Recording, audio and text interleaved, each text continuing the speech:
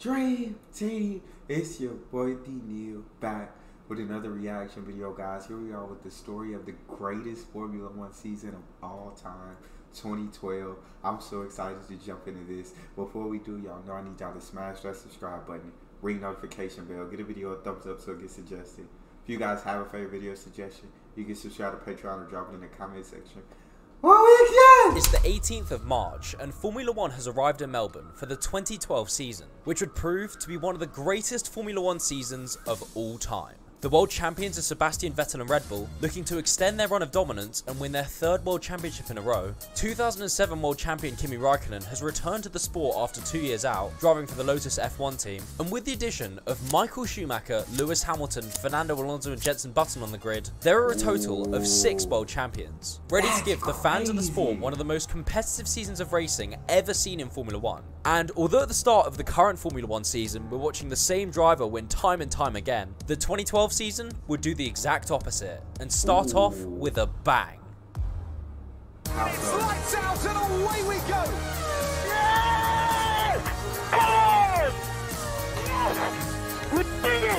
The start of the 2012 season was one of the most electrifying periods in the sport's history, and one that may never be repeated again, with 7 different race winners in the first 7 races. What? 7 races, 7 different winners from each race. Not one of those top guys won 2 of those 7 races. 7 different winners. Yeah, since I've been a fan, that's unheard of. That's crazy. That is legit craziness, bro. Like, Be repeated again, I with can't 7 fathom different that. race winners in the first 7 races. That's crazy. 7 out of 7 different winners in 2012. What? Turning up to a race weekend with no idea who would end up on the top step of the podium had a level of excitement that hooked fans right from the get-go. And the championship was wide open from the very start of the season, with multiple title contenders from a number of different teams. Both McLaren drivers, both Red Bull drivers, and Fernando Alonso had already won races to kick the season off, and Formula One had its newest race winner in Nico Rosberg. But out of all those races, it was the 2012 Spanish Grand Prix that would give us the most unpredictable race winner in years, and provide us with a race. 5, another different winner, a new winner in Formula One. It's Pastor Maldonado ahead of Fernando. Maldonado. I've never heard that name before. Maldonado. I've never heard that name before.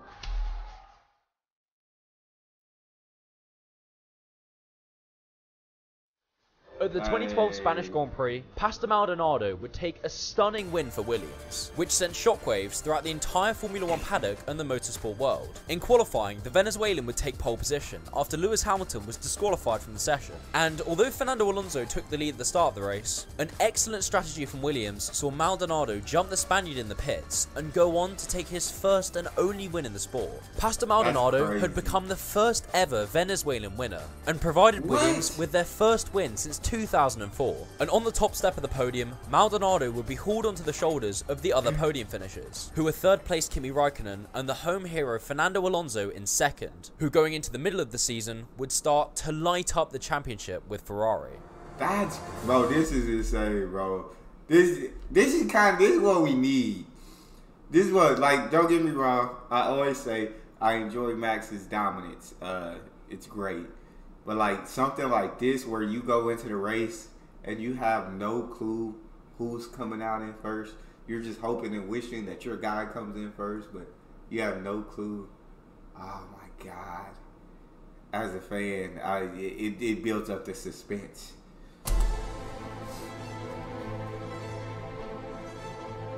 Before the summer break, Fernando Alonso would start to take a hold of the championship, putting in some fantastic performances for Ferrari, which would see the Spaniard consistently finishing in the top 5. Despite the team having a shocking start to the 2012 season, Fernando Alonso would start putting his Ferrari in positions far beyond the car's capabilities, winning the Malaysian Grand Prix from 9th place, Fernando Alonso and Ferrari back on top of the podium. and producing one of his most memorable races ever in Valencia, winning from an incredible 11th place in front of an adoring home crowd. From 11th to 1st, yeah, that's driving. That's greatness. That's awesome. From 11 to 1, that's tough, man. But that's Fernando Alonso, one of the best. Home to win the Grand Prix of Europe. It's Fernando Alonso for a second time. No matter where he lined up on the grid, Fernando Alonso was a threat to everyone else in the championship, with outstanding racecraft that would see the Spaniard take a ginormous lead going into the summer break. But at the first race back at the Belgian Grand Prix, disaster would strike for Alonso after a catastrophic event occurred that would prove to be monumentally significant in the title race. What happened? Going into the back end of the season, Fernando Alonso had taken a hold of the championship ahead of both Red Bull drivers and Lewis Hamilton, who desperately needed a way back into the title fight. And after qualifying, the Spaniard would line up in 6th, ahead of all his rivals looking to extend the gap at the top of the table. But although it seemed like it was going to be another good result for Alonso, something was about to happen that would change the tide in the title race. Oh my God! At the first corner of the race, the championship leader would be taken out, crashing out of the race and DNFing. Further down the field, Romain Grosjean would dangerously pull over on Lewis Hamilton, resulting in a multi-car crash occurring at turn 1. And Alonso's Ferrari would be taken out in the process, seeing his championship lead cut down to just 24 points. Although Fernando Alonso's title hopes had been dented in the incident, the crash would absolutely crush Lewis Hamilton's hopes of winning a second title with McLaren. And after the race, the Brit would make an announcement that would send shockwaves throughout the entire Formula 1 paddock. The Formula 1 racing driver Lewis Hamilton has left the British racing team McLaren and signed for their rivals Mercedes. Lewis Hamilton is set to leave McLaren. One of his best decisions, man. Turned out to be one of the best decisions he could ever make. To go dominate, absolutely dominate with Mercedes. So, in hindsight, it was the right decision. But that's crazy. That crash was insane, bro. Jesus.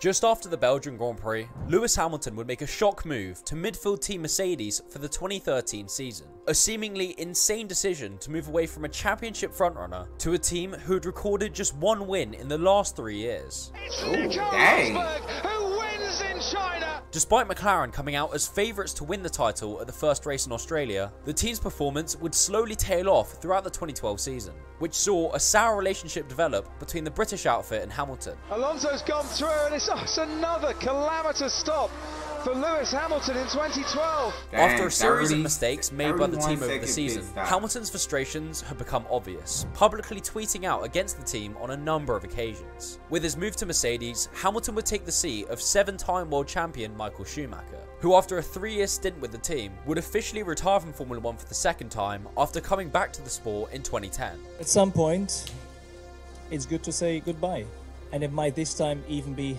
forever. During his last season in Formula 1, this time it might even be forever. Debatably one of the greatest F1 drivers of all time, Michael Schumacher. Schumacher had displayed some inconsistent but at times brilliant driving, with a podium in Valencia and a shock pole position at his final Monaco Grand Prix. What a little star. Pole position. Well done, Michael. Fantastic. But despite these incredible performances by Michael Schumacher, going into the back end of the 2012 season, it was another German who was creating all of the storylines. Sebastian.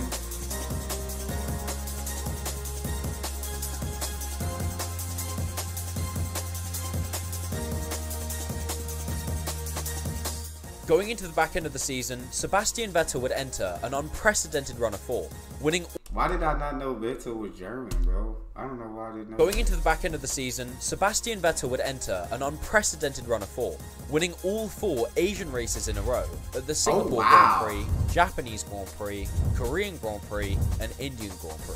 It's Sebastian Vettel who has led from start to finish and wins the Indian Grand Prix.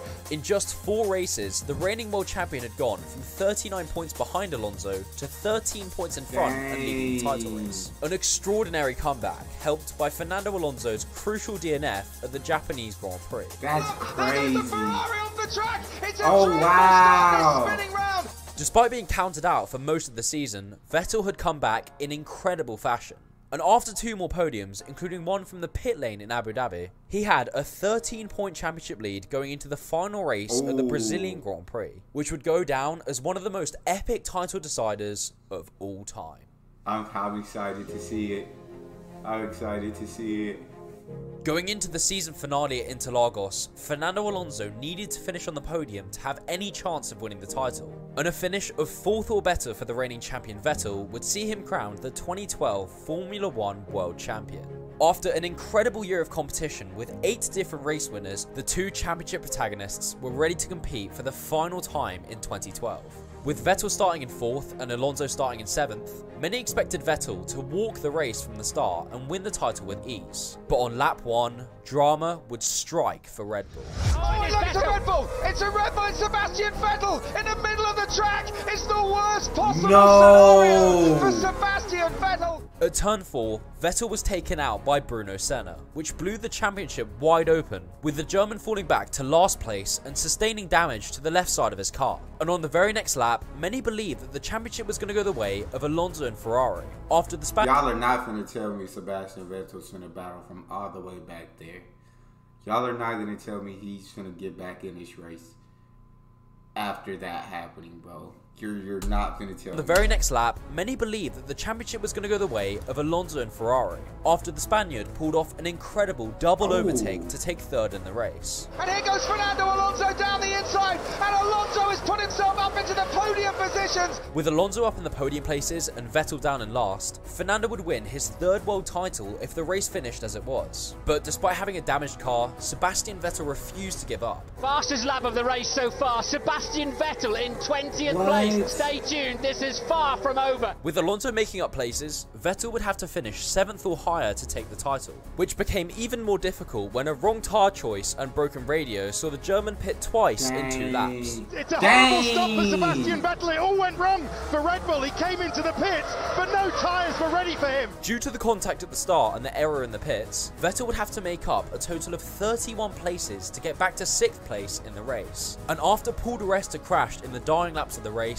the 2012 season would finish under the safety car, with Alonso in 2nd and Vettel in 6th, crowning Sebastian Vettel a 3-time Formula 1 world champion. You're the world champion! You're the triple world champion, Sebastian Vettel! You are the man! You're a triple world champion! Despite a heroic season from Alonso, who had given absolutely everything to win the title with Ferrari, Sebastian Vettel had come out on top, becoming the 3rd ever man to win 3 world championships in a row, and had put his name among the greatest ever in Formula 1, reigning victorious in arguably the most competitive Formula 1 season of all time. Definitely one of the greats, Sebastian Vettel. Jesus. To have that horrific start, to F up with the pit lanes, to the radio being F'd up, to fight all that and still come in 6th, bro, is crazy. The one in 2012 had given us fans some of the best racing action we'd ever seen, and at the end of it, Vettel and Red Bull were crowned champions of one of the most dramatic Formula 1 seasons of all time. That's crazy. That's all we got. You guys got a favorite video suggestion? You can subscribe to Patreon or drop it in the comment section. It's your boy Neal, out.